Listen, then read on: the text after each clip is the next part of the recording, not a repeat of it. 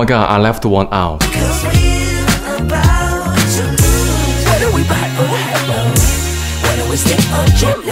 The levator scapular can never rotate the scapula to downward. I got room and make amends, but can't go through the same regrets.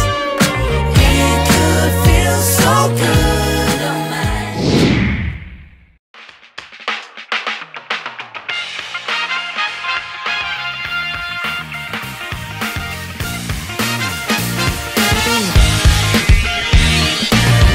I was standing by the bar and drinking slowly. You were hanging by the door and looking my way. Could it be a little eye like a foreplay? Maybe we can get a bit more close. Turned around and was about to show my girlfriend. Do I wanna Welcome back. The levator scapula can rotate the scapula to downward. Are you sure? Alright, then show me. Usually levator scapula make the downward rotation of the scapula. Look at this.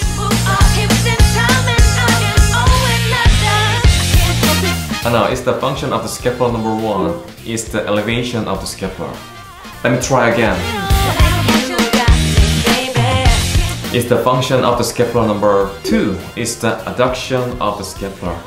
Yes, that's right. I saw those in episode 13. This time try downward rotation in your scapula. When your scapula rotates to downward, does it go down or up? It goes down. Exactly. If the scapula goes down, the levator scapula will stretch. It's the opposite function of the concentric contraction. As you have seen in the last episode, the scapula is raised and very few people rotate downward at the same time. You can see the downward rotation of the scapula in people with a deep breath the shoulder. A deep breath the shoulder means a stretched levator scapular length. I think so. Try to downward rotation position by rising your scapula up.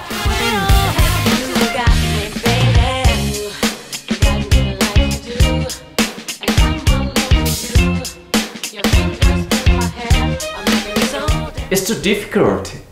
It can make it difficult. You rarely meet people who are in such a severe position. Besides, it plays a more significant role in the rhomboid muscle.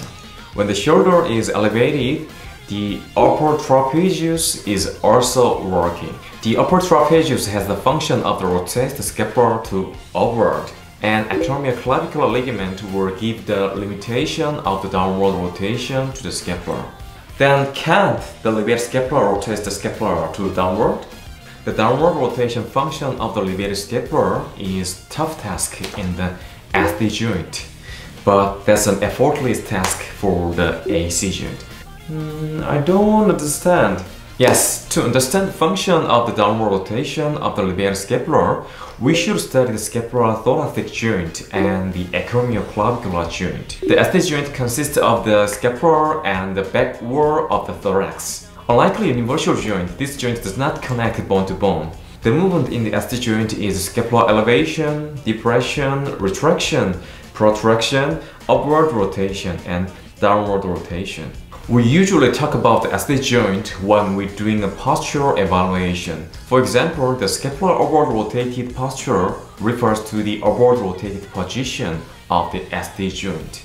The AC joint consists of meeting the acromion of the scapula and lateral ends of the clavicle. Movement at the AC joint is upward and downward rotation of the scapula. It also acts as fine control for the scapular movement. Did you understand what ST and AC joint are? When the scapula elevates in your ST joint, there are two options in the AC joint. Option 1, when the scapula is elevated in the ST joint, the scapula can be rotated upward in the AC joint. Option 2, when the scapula is elevated in the ST joint, the scapula can be rotated downward in the AC joint. Option 1, the levator scapula stretch when the scapula rotates upward at the AC joint. At this time, the upper trapezius and serratus anterior muscle will cause concentric contraction. Option 2, the levator scapula don't stretch when the scapula is rotated downward at the AC joint. The levator scapula also the upper trapezius will concentric contraction. I'd like to tell you that to understand the function of the downward rotation of the levator scapula, you must understand the AC joint. In the postural evaluation, the levator scapula seems to be difficult to rotate the scapula to downward. But this is a limited description of the AC joint. The levator scapula will rotating the scapula downward at the AC joint. If you can understand the movement of the AC joint, you can distinguish between the following two body types. A has elevated her right scapula. At the same time, her AC joint is rotated upward. B also has elevated her right scapula, but unlike A, her AC joint is rotated downward. The levator scapula rotates the AC joint downward while elevating the scapula. The upper trapezius rotates the AC joint upward while elevating the scapula. Both A and B have shorter upper trapezius and levator scapula, but the AC joint of B is more rotated downward than A.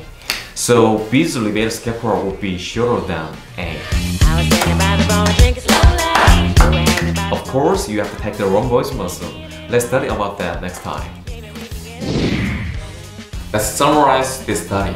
We need to understand the ST joint and the AC joint to explain the movement of the scapula. Remember the following two options. First, the AC joint can rotate to upward when the scapula is elevated. Then the levator scapula will stretch.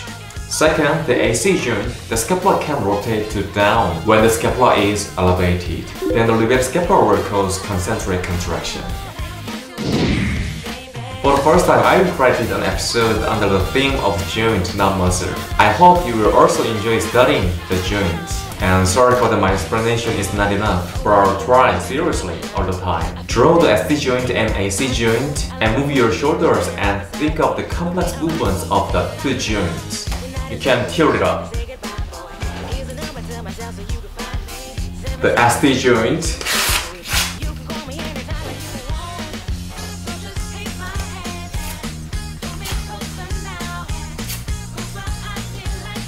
the AC joint. If you want to see more pictures, check in my Instagram. I hope today's video will help you to be a genius of body type. See you soon guys. Genius.